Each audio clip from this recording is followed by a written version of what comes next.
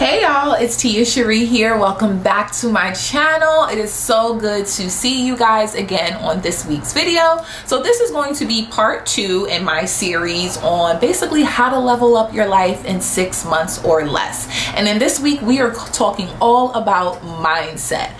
So do you have it in your mind that 2023 is about to be your year? If not, you better, because if you are not putting yourself in the correct mindset now, 2023 is definitely not going to be your year. So if you are tired of how your life was in 2022 and you're looking to level up next year, be in a better place, get a bigger bag, just be in a better space altogether, then mindset is what we need to work on. So if you're interested in learning how to level up your mindset for 2023, make sure that you keep watching and stay tuned. All right, so 2023 is knocking on the door, okay? Homegirl is right around the corner and she is coming with a vengeance.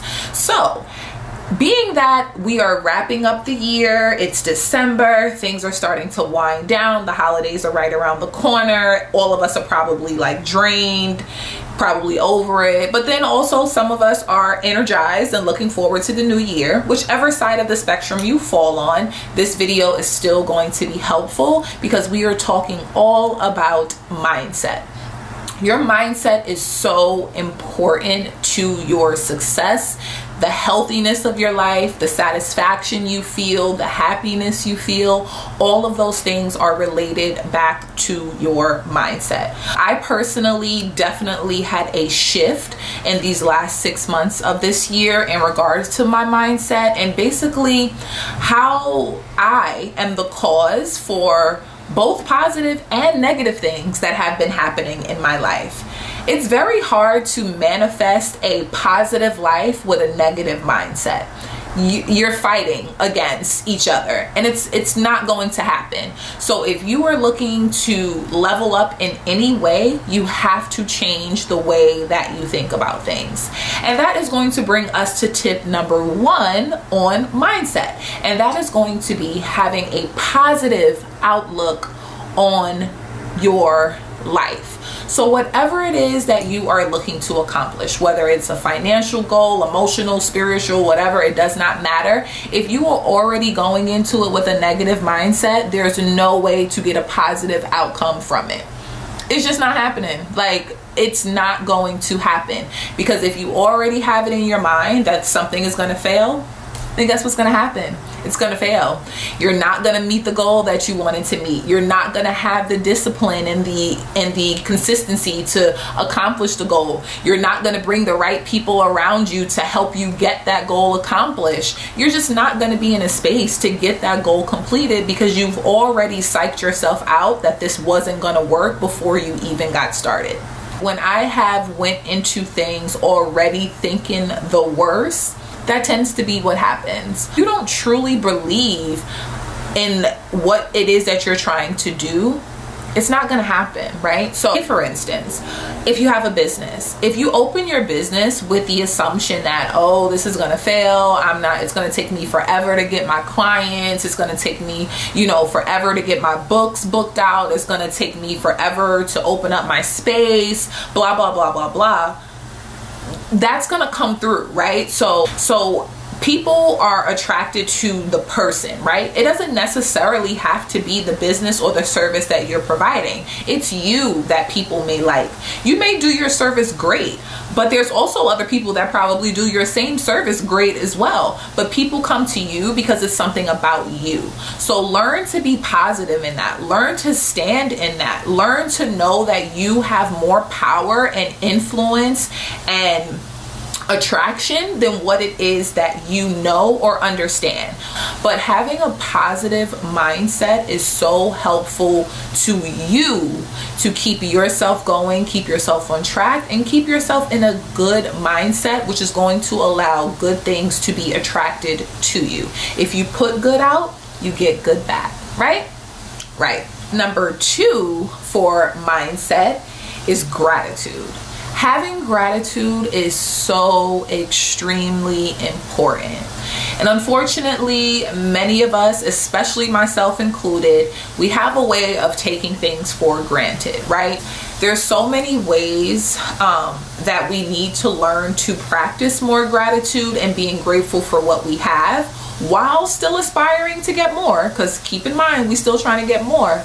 But being grateful for what we have in that moment is essential to being able to get more.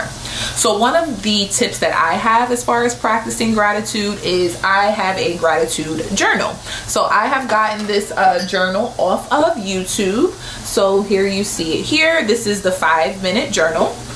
And basically every morning I write in it. So every morning and night I basically write in my gratitude journal. In the morning when I first wake up, it asks you, what am I am grateful for? And then it gives you 3 spaces for you to write what you're grateful for. Being grateful can be for literally the smallest thing. I am grateful for the heat that you guys may hear coming through my vents right now. I am grateful for this chair that I'm sitting in. I am grateful for these flowers that I bought for myself from Trader Joe's. I am grateful for this roof over my head and that I'm not outside in cold New York. I'm grateful for everything that I have. Even when I feel like it is owed to me, nothing is owed to you. You have it and you should be grateful for it. So one of my ways of practicing gratitude is writing in this journal every day, morning and night. Also, taking a real look at what it is that you have and how far you've come.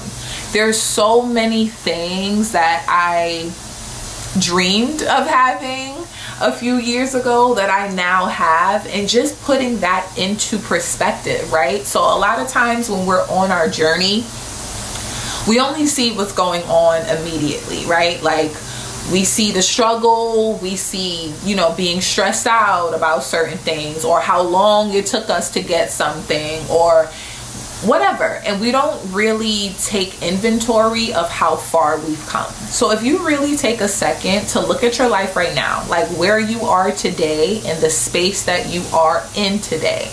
Have you dreamed about this? Are you around some of the people that you dreamed about being around? Have you manifested a great relationship? Have you manifested a great job? Have you manifested more money? Have you manifested a better relationship with your children? Like, how have you grown? Because it is all a part of the journey. You know what I mean? And just being more aware and more aware of what it is that you have. Yes, we are all aspiring for more, but if you really take a second and be grateful for what it is that you have in this moment right here, it will bring you so much more happiness. Because if you continue to just keep chasing what's to come and not being happy with what you have right now, you're never going to be happy. So make sure you guys are practicing gratitude, whether that's in your prayer, whether that's just saying thank you to whoever you know, worship, whatever it means to you, but practice your gratitude. It is so, so important. Number 3 is going to be self-love. Girl, self-love is so powerful. And you don't really know or realize, you may not realize, should I say, how hard we are on ourselves and how that negatively affects us in what we are able to accomplish, what we're able to do, the people that are around us, etc. When you love yourself, for real, there's just certain things that you are not going to tolerate for yourself, right? And there's also certain things that you want for yourself, so you are going to put yourself in a position to get those, to accomplish those, to work towards accomplishing it, whatever the case is, right? So when you think of self-love, think about what fulfills you, right? Think about what makes you happiest, and do this in every area of your life. Take a second to write these things down, right? So when you think about self-love, what is something that you can do or something that you want that makes you feel the best that you can feel? It makes you feel happy. It makes you feel fulfilled. It makes you feel excited. It makes you feel hopeful. What are those things? So that is what self-love looks like. It means making decisions that are going to help you get to your greater good, right? Even if it's going to be a hard decision, even if it's a decision we don't like, even if it's literally something different, something unknown, something, you know, not in our normal, that's loving yourself, right? Because loving yourself is wanting more for yourself. It's wanting better for yourself. So if losing 10 pounds is going to make you feel better, then we're going to do that. Whether that means you're going to like how you look better in your clothes, or you're going to have more energy so you're able to get more done. You're able to just have a clear mind and just be in a better space at the end of the day. It's important. Loving yourself is important. Do things that nourish you. You cannot build, you cannot grow from a negative place. So remember, self-love is doing what makes you happy, what makes you feel the most fulfilled, what brings you the most joy. I know life is not always the greatest, and sometimes we have to do things that we don't want to do. That's why it's so important to be intentional and do things that we do want to do, so that helps us in those other times where we don't have the freedom that we may like to have. So do something that is for you only, not for the betterment of your job, not for the betterment of your kids, not for the betterment of your spouse, but what is for you. Whatever that may be, do that for you.